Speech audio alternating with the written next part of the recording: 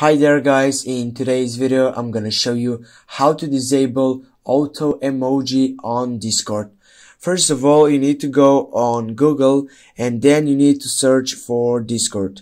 After that, you need to click on it and go on the three dots icon on the right upper side. Then you need to choose desktop side.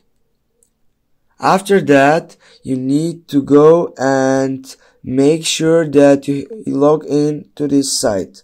Now, as you can see, I have logged in, but for my execution, I need to go down and go on the settings button. After that, I need to go and choose for text and images, and after that, I need to wipe up, and as you can see now, at this section, it means automatically convert emotions and your messages to emoji. This is turned on.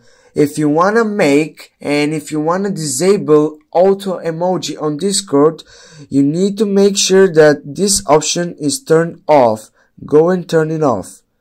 Now guys, as you can see, everything is going good, and need to go on my account, and after that go on your Discord, take a refresh, go and try it, for example. Now guys, as you can see, we have disabled, and now you know how to disable auto emoji on Discord. Thank you so much guys for watching. Make sure that you hit that like and share the video, and see you soon guys.